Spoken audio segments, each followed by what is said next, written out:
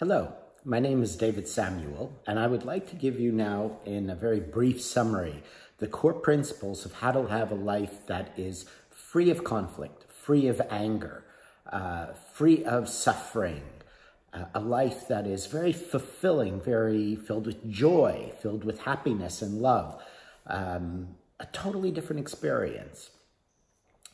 The basic principles we have to take in little points. The first point is life is suffering. It always has been.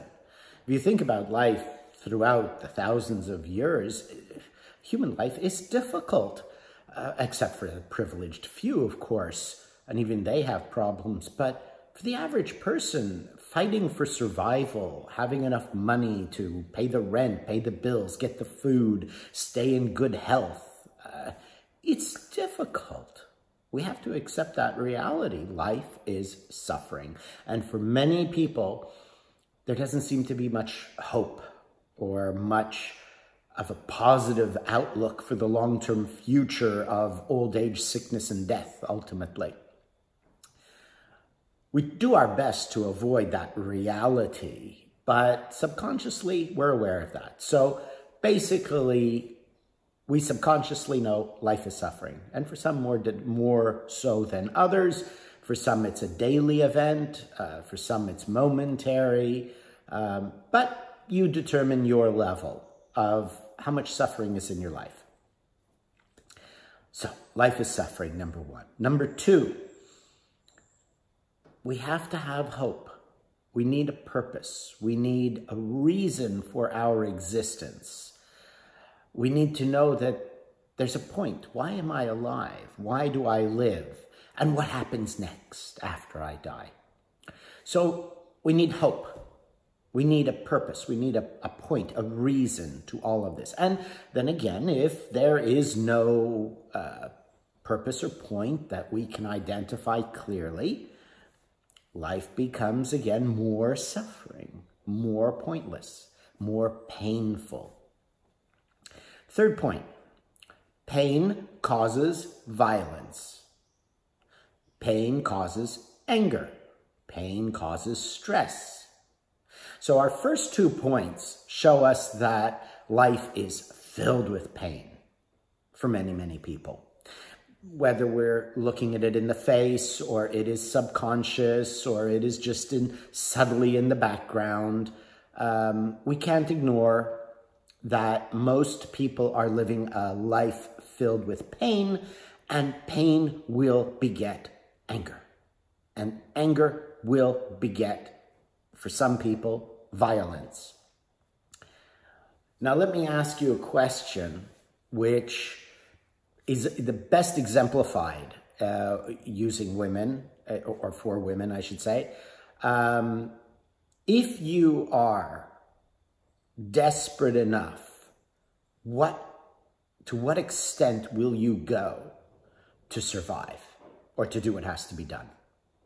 And I say I use women as the example because I would like to ask all the women, will you be a prostitute? Will you have sex for money and with any man just to get the money? Most women would say no, absolutely not. But I challenge you. I say you all will. Now, given the situation that you're a single mother, you have 3 kids, they are all sick, they need money, you need money for medicine, medical care, food, to feed them, to take care of them, to give them a home, and you have absolutely no other way, given circumstances, than to have sex with random men for money. That's your only way.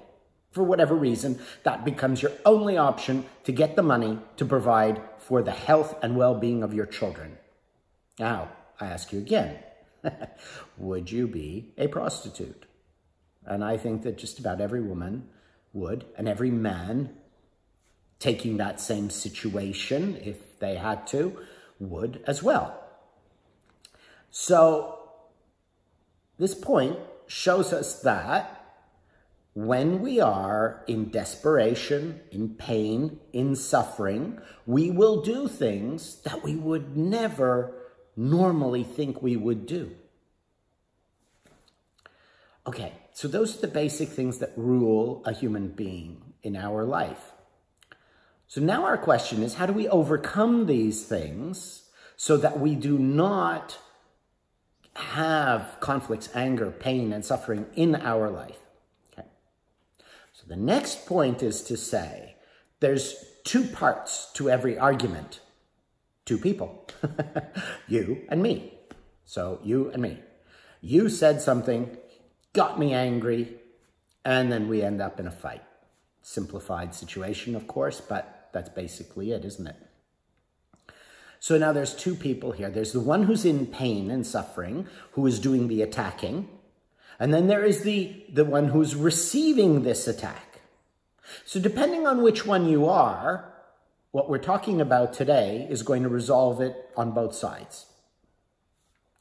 The first is, going through the principles we have just outlined, if you examine your life and your reasons for your anger, the passion that's building inside you that makes you commit a violent crime, or perhaps turns you to drugs or alcohol to numb your pain, to get those moments where you don't feel the pain anymore just because I need a break. If you know the situation that's causing this pain and suffering, we can work then in another section towards eliminating that, to help alleviating that pain, okay? But at least knowing what's really behind your actions is a first step towards change. So that's for the person who's getting angry. So we'll work on that in another time, of course, but at least you understand the principles behind your pain and suffering and the reasons you're turning to drugs or alcohol or violence or getting into fights or whatever it may be. Now, for the one receiving, now here we need to understand the principle of compassion. Compassion is letting somebody do what they need to do. In other words, if you don't mind the crude example, if somebody has terrible digestive problems and they need to fart, what can you do? You can't say, don't do that, don't do that. It's their body. Their body is in pain. Their body is going through a physical trauma condition, digestion issues. You can't say, don't fart. You don't have to smell it maybe, but you know, you can move away and so on. But we can't stop people from doing something that they are out of control. They have no control over. They are in pain. They are in suffering. Compassion is letting someone vent what needs to be vented. And in a way that we don't condemn them for it. And if we don't condemn them for it, when they, and we're not talking about physical, we're talking only verbal. When we don't condemn them, when we let them, they can let it out and feel better. Then they can be more peaceful because they feel understood and they feel accepted. And what's interesting is that it's sort of like the joke of, you're talking to yourself and you're saying really stupid things, and then you realize you're talking to yourself and saying stupid things, and you realize, oh my God, that's crazy. And then you start laughing, right? Because you realize how crazy it is that you're talking to yourself or arguing with yourself. So when someone is giving you shit verbally, and you receive that with compassion, knowing the principles we've outlined earlier, that they're in pain, they're suffering, and you too are in pain and suffering at different times of your life, and you accept them with compassion and let them vent, they will calm down. They will feel that love. They will feel that acceptance. Because what is an ultimate pain and suffering? All the things we worry about, food, clothing, shelter, health, and so on, we worry about that because we feel alone. I'm alone. Who's going to take care of me? But if I have somebody who I feel loves me, accepts me, will take care of me, that eases the pain. That makes me feel more secure, and therefore will calm down. So how can you, as the receiver, have compassion, have this kind of acceptance and understanding, and stay calm in the face of somebody absolutely tearing at you, insulting you, putting you down, being a racist, whatever it may be? And the answer to this is to emulate the most powerful force in nature. The most powerful force in nature, in our planet, is a cloud. A cloud. Most powerful force. Why? Versatility and adaptability. A cloud can be this beautiful white puffy thing in a blue sky that makes decorations. We all look, oh, look how pretty. Oh, look, looks like a horse, looks like a doggy. Oh, beautiful. And everybody gets to see it. It doesn't say, oh, I'll let these people see it, but not those people. No, it doesn't matter. Now, a cloud can also become so black, so dark, it blots out the sun.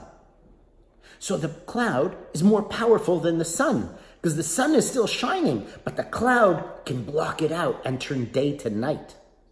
So the cloud is more powerful than the sun. The cloud can send lightning and start fires and destruction. It can send floods and wipe out entire villages and cities. As powerful as it is, even that black storm cloud, a plane can fly right through it and it doesn't move. It doesn't get affected, it doesn't change, and nobody gets hurt.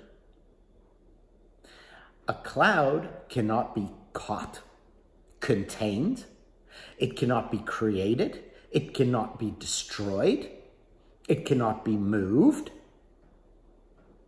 It is completely free because of its consistency, which allows a plane to fly through it. In other words, when something is attacking a cloud, the cloud isn't affected. It just says, go right through, thank you very much. And in the same way, when someone is yelling at you, and you realize that it's coming from their pain and suffering, it is not about you. It's not personal to you. It may appear to be personal to you. The world could look like it's all conspiring to ruin your life, but it's not really about you. It's just how things are. And when we realize the reason people are so angry, the reason they are giving a shit and so on, or being racist or whatever it is because of the pain and suffering in their life, in their past, or what they're dealing with day to day. And it's not about you personally. You can become that cloud and you can let everything just pass right through you without having any effect. Because if you're got your boundaries, and I am me, and you can't talk to me that way, and you can't behave that way to me, and you're not allowed to be angry in front of me, you're becoming a rock, a mountain. What happens when a plane hits a mountain? Everybody dies. So we don't want to have these boundaries because they set up solidity and solidity. Well, imagine two mountains hitting each other. You just turn to rubble. But what happens with the cloud and a mountain? The cloud encompasses the mountain. It makes rain. And the rain erodes the mountain eventually, right? What is a mudslide or a rock slide? Is a mountain is happily sitting there on its own, and the rain comes and it wears away the mountain. So we want to emulate the cloud, not a mountain. We don't want to have all these walls of separation. We want to allow the reality that life is very difficult. Sure, there's a lot of pleasure and nice things in life. I'm not saying not. But the reality of the suffering and difficulties of life that is behind all the pain and suffering, which causes anger as an expression of that pain and suffering. The body is a perfect example. You eat food, you have digestive problems, you know what happens. It's not pleasant for anybody. But if you're a parent and your child has that sickness and has got diarrhea and whatnot, how do you feel? How do you feel if it's your child who is sick? You feel such a pain for your child's pain.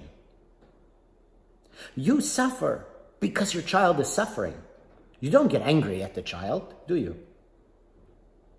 So, if you believe in a soul, in spiritual being, that we are ultimately all from a spiritual source, whatever religion or belief you want to have, then are we not all parents and children and brothers and sisters to everyone in the essence of our being? Then why should I feel bad and prohibit another adult from another country, from another skin color, from any reason whatsoever, not to yell at me if they're in pain and suffering and that eases their pain for some way? So that's the idea, is we want to be like a cloud by understanding the truth behind everybody's anger. We want to understand our own true source of anger, our feeling of limitation, of helplessness in this world. And that it doesn't have to be that way. That we can change our life if we stop avoiding reality. And so in this way, I mean, this is the core principles. Of course, we will talk more about how to make those changes, and it is very feasible. I've worked with thousands of people all over the world and totally transformed people's lives. They have transformed their lives. A lovely Chinese saying, the teacher opens the door, but the student has to walk through. That's all I can do is show you these principles, because I grew up in a life of not very privileged. Very difficult. I've had to really pretty much fend for myself since I'm 12. And yeah, so I've gone through very great difficulties, and I've come through, and I'm showing people how to do it, and the people that learn can follow and understand. So that's what we're trying to do, is give you these principles that are well proven for any race, any country. But to eliminate we don't eliminate the pain and suffering. We eliminate the negative reactions. How's that? And then we can reduce together. We can reduce the pain and suffering. We can find ways to make life a lot more bearable, a lot less feeling like a victim. Actually, you're not a victim. You're a victim of circumstance, you could say. But nobody's really a victim. We are all in the same prison. And this prison is our human self, our human body. And the prison of the body is that the body demands, in order for it to survive, food, clothing, and shelter, and most importantly, love and companionship. We need these things. And because we have no choice but to need them for our survival, this is what I call the prison. We are limited by the basic needs of survival. But we can find ways to satisfy those needs and not be so helpless, not be a victim. We do have that power, given the right efforts and guidance and methods and tools and such. So there's the basic principles. I hope you take that as a start to observe yourself, your own feelings, your own pain and suffering, other people's pain and suffering. You start to emulate the cloud. Let them all fly through. They can't hurt you if you're a cloud. They only can hurt you if you're a mountain. If you're really rigid with your opinions and your demands, then they can hurt you. But if you let everything just pass through, because you understand that that plane is on a journey, and that journey just happens to pass through you, the particular cloud that you are at the moment, and that plane has to go through the cloud, and then it'll just keep going, and you will remain there, safe, solid as you wish. If you let them fly through without reacting, life has a totally different experience. All right, well, I hope this is helpful to you, and I wish you all the best, and feel free to contact me to pursue how to achieve these very simple and wonderful way of living.